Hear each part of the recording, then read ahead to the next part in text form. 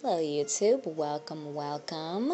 This is Arts and Music with something I'm calling a triple play. It's basically showing you three different lots here, and this specific triple play is on apartments. So there are going to be three different apartments. They're all small one-bedroom apartments in the city of Bridgeport. So the first one is called The Gentry. It's down at the bottom part of the screen there. And so this is an exterior shot of the building. Bridgeport is really cloudy and dark. So, yeah, these shots aren't really that exciting. As we get into the house here, it's going to be a little video walkthrough and then followed by some screenshots. So this is our kitchen area, which is open with the living room area. So that living area is very open, and being a small lot, that's typical.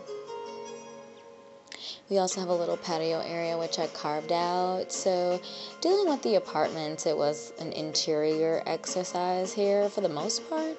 But I did carve out some exterior areas, which I thought was missing in the game and the apartments. Screenshot of the kitchen. Screenshot of that living space. And a screenshot of the patio area, which you can grill out there if you want, change it up. This is just a bathroom. And then this room I made a study. If you wanted to, you could make it into a bedroom. There is space to make it into a bedroom. I just wanted it to be a study just to kind of make it something different.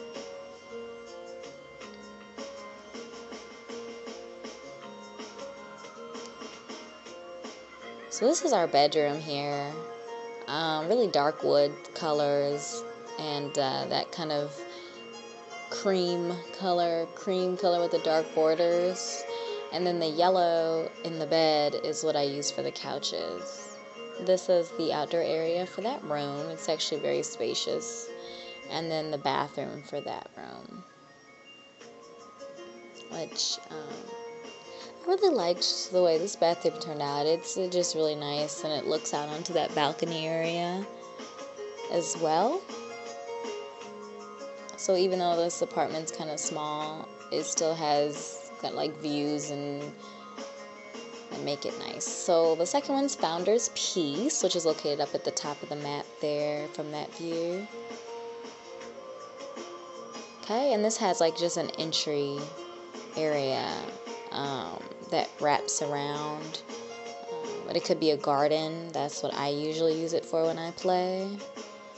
The living, kitchen, and dining area are connected because this lot's actually really small. This is a screenshot of that entry garden again. You have the kitchen here, which has a view out to the bridge, the living room. This is the bedroom. So this is just kind of a big overview of the bedroom, which does kind of look strange. And the bedroom also has like an outdoor area attached to it. This is a better view of the bedroom. And then this bathroom, I love this bathroom. I think it looks really cool. I like the colors. This is an overview of the apartment itself. It's kind of small, but nice. I wanted to keep it small, to keep it a little bit challenging. Again, that view to the bridge, and also looking at the hills. So the final lot is called Founder's Keep. It's actually right next to Founder's Piece. Similar views. So this is the exterior of that building. So I took this footage here. It's supposed to be like a sim approaching the building with like their cell phone or something like that. And it does really look like it too.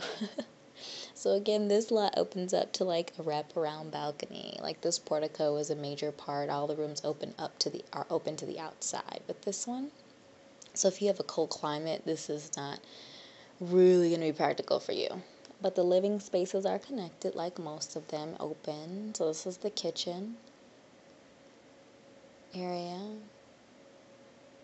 which I really love that wood color. I think it looks really nice. And then the living room. So that's all kind of connected, and there's a half bath in there as well. And then this bedroom, I loved this bedroom. Again, that wood is in this room as well. I love the closet that I made. It just kind of looks really nice. Over there, that's a closer picture of it. It just looks really nice. Got a little seating area and a book area. So the bedroom is nice and spacious and big and has lots of different pieces and parts to it that I really think are nice. And then the bathroom, which is simple but really pretty. I like the yellow in there.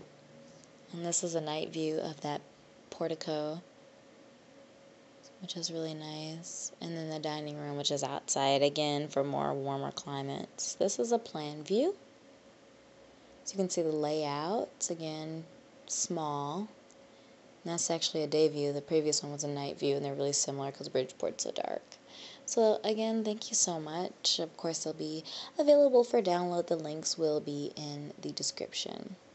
I just wanted to take a quick moment here to say that I know we're all anxious and excited for The Sims 4 to come out, but I did want to just remind everybody just to enjoy The Sims 3 while it's here, and try to come up with creative and fun and new ways to enjoy the game. I feel like there's a lot of gameplay and a lot of opportunity for us to still have a good time. I am working on a creative world. I was really curious about that tool. It always kind of intimidated me. So I am creating a world, and I'll be sharing more of that in the near future. I do appreciate you guys' time, and I hope that you have a wonderful day, week, month, year, life. So this is me putting my voodoo on you to enjoy The Sims while you have it. Peace and love to you all.